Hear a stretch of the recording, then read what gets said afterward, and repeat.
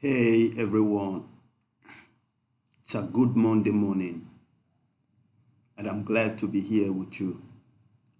So, without wasting any more ado, today I'm going to be starting you off with the grammar. So, today we'll be looking at parts of speech, okay? Though that might sound big or complicated to you, but I think it's something that we need to take a look at.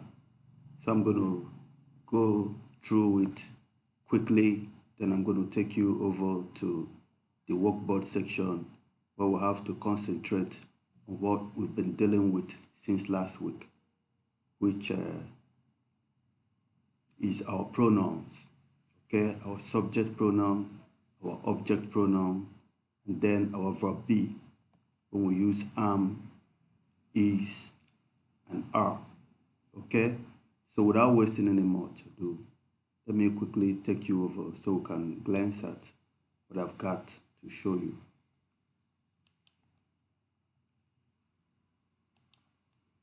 So here we are. Say what kind of word? Read this paragraph and then say which word class each underlined word belongs to. To help you decide, you can look back at the example in B. Okay, I'm going to read.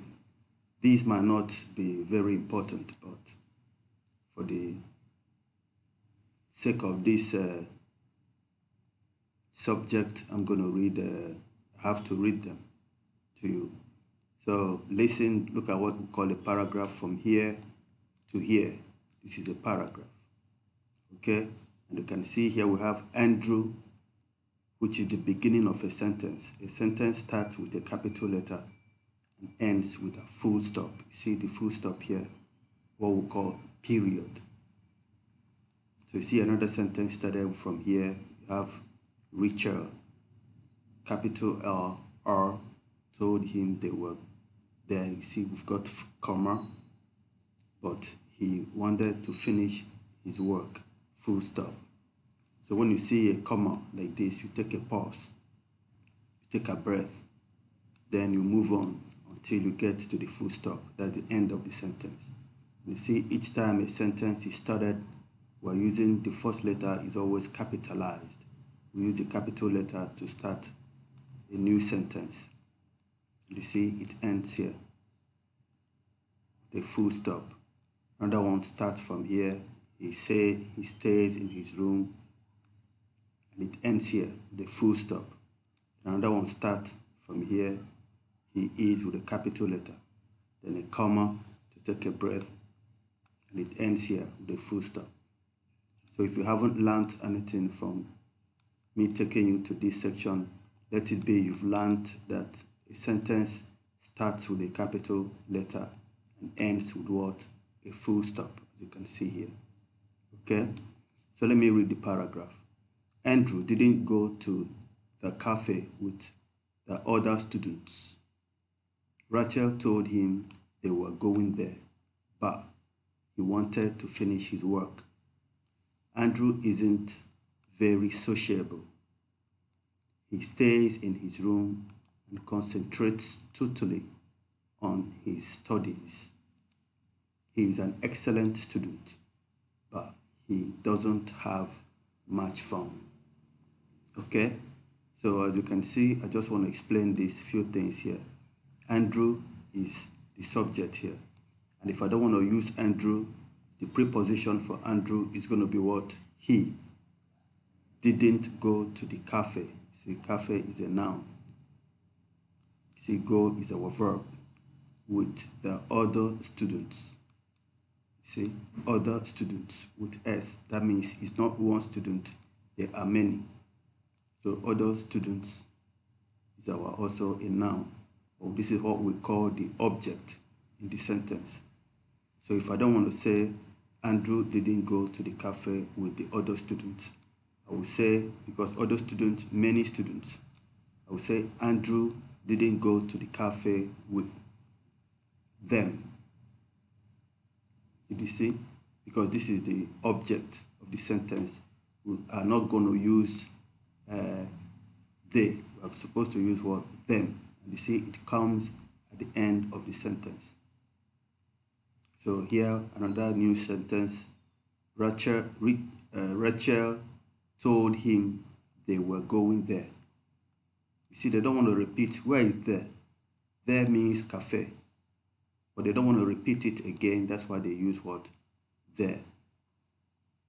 But he wanted to finish his work. Andrew isn't very sociable. See? Rachel is also a she, which is the subject. If I don't want to use Rachel, I'm going to use what? She. She told him they were going. So we didn't say she told he. Rachel told him they were going there. So Rachel is what? She told who? Him. Him is Andrew. They were going there is what? Cafe. And he wanted, who is he? Andrew. He wanted to finish his work. Andrew isn't very sociable. See here, our cafe is the noun here. There here is also a noun. Sociable is an adjective telling us about Andrew. Andrew's personality. He stays in his room. He, now they're still using he, which is the pronoun, instead of using Andrew, Andrew, Andrew all the time. So that's why we usually use the pronoun. That's why you have to learn when or how they are being used in a sentence. So he says he stays in his room and concentrates totally on his studies. See, totally is an adverb qualifying the whole of the sentence. But this might not be for you, but for other students. He is an excellent student, but he doesn't have much fun. Excellent here is an adjective telling us more about the noun student, which is telling us about the noun. Excellent means, adjective means, we use adjective to qualify a noun. To modify a noun or to change the meaning of the noun slightly. When you say excellent, then you know the person is not like a dull student or a lazy student. Tells more about the noun. Okay? So here they gave us some things here. This one is preposition to. You remember our preposition. Cafe is a noun. That is an article. You remember we did an apple, a pencil, the ocean. This one is an article. This one is article. So here we've got the told is a verb, there is a pronoun, there is a noun, he is a pronoun, finish is a verb, sociable is an adjective, in is a preposition, and is a conjunction, totally is an adverb, and is an article, excellent is an adjective, but is a conjunction, fun is a noun. Okay? I think that's going to be all about it for this one. Here, I brought you back to our student book. It said, let's learn more. Practice the words. See here, we've got little, then we've got big. These are what we call adjectives. They help us to talk more about a noun. You can see this is a box, and this is telling us it is a little box, it's a big box. So telling us, giving us more information about the noun. Say a new car, a new gift. So this one is old. New is an adjective telling us about a noun, telling us more or giving us more information about a noun. So here you've got long, you've got short. So all these we call what? Adjectives. They help us to tell us more or give more meaning to our noun. See this one, round, You can say a long hair, a short hair. John is round, John is square. We all call them what? Adjectives. It's little.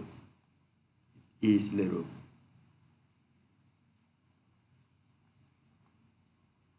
Okay, here again, is it a long pencil?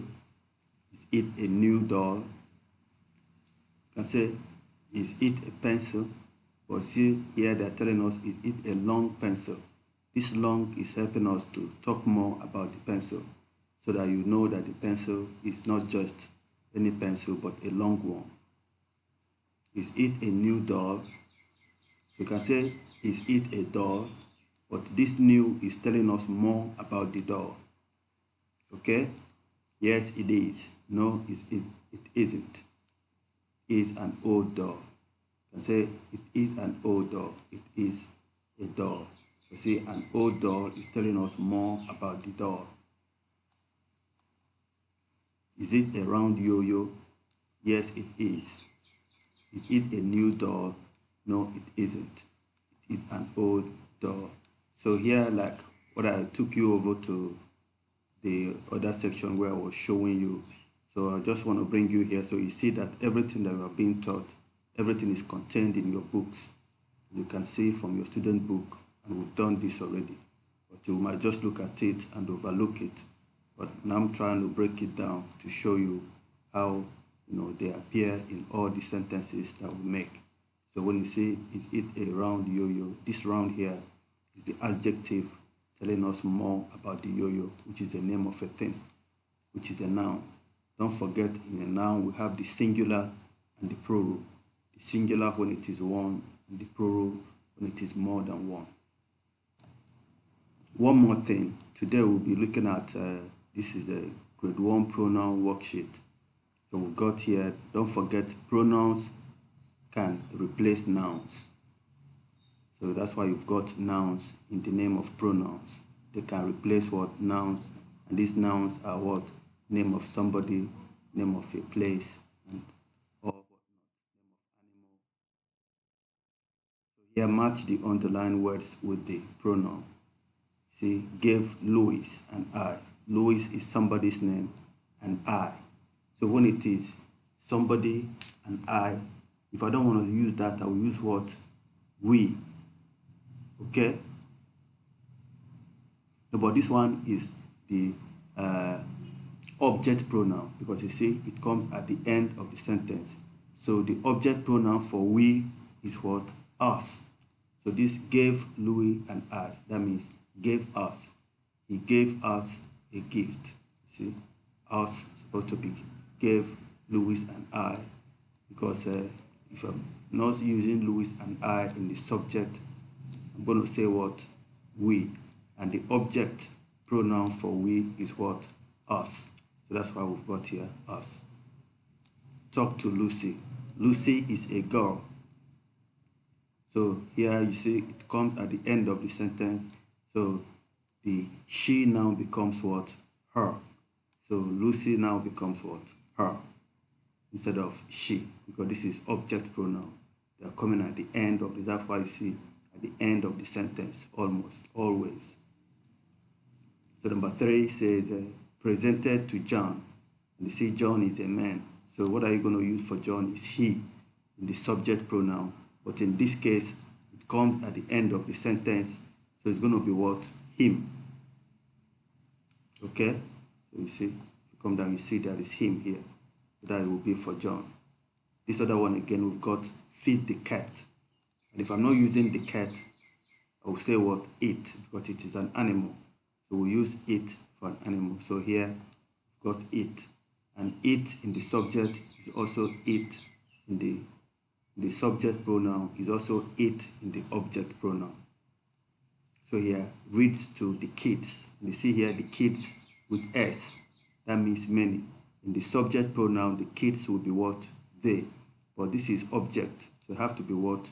Them. So that you can see we've got them here. And here again we've got showed. Showed you and your friend. You and your friend. Don't forget, many students have always gotten this particular you wrong. And I know the reason why, because you comes in two different places. We have the you, which is singular. I say, I'm talking to you. I mean you, Tema. That means one person. If I say, I'm talking to you, that all the students, that means plural. So here, showed you and your friend. That means you plus your friend. Supposed to be what? You also is what is going to be what? You. Because our you in the subject pronoun is also you in the object pronoun. So to become showed you. So this was supposed to be what? You. So finished your homework. Your homework, here we're talking about your homework. So it's supposed to be what? It. Because your homework is something. So if I'm not saying your homework, I'm going to use what? It. And it in the subject and also it in the object. So it's supposed to, the answer for this one is supposed to be it. And it's it. Smiled at the girl. The girl here is just one girl. And you know that should be what? Her. Cannot say smiled at she, but smiled at her, because it comes at the end of the sentence. So plays the ball. The ball here is the name of a thing. If I don't want to say the ball, I'm going to use what? It. And in this case again, it in the subject is also it in the object. I think this is going to be all about it for today. So I'm going to send this exercise for you to try to test your knowledge on this subject. Okay, that's going to be all about it for today, and thanks for watching. It's always my pleasure to have you here, and I'm going to talk to you on the rebound. Bye for now, and stay safe.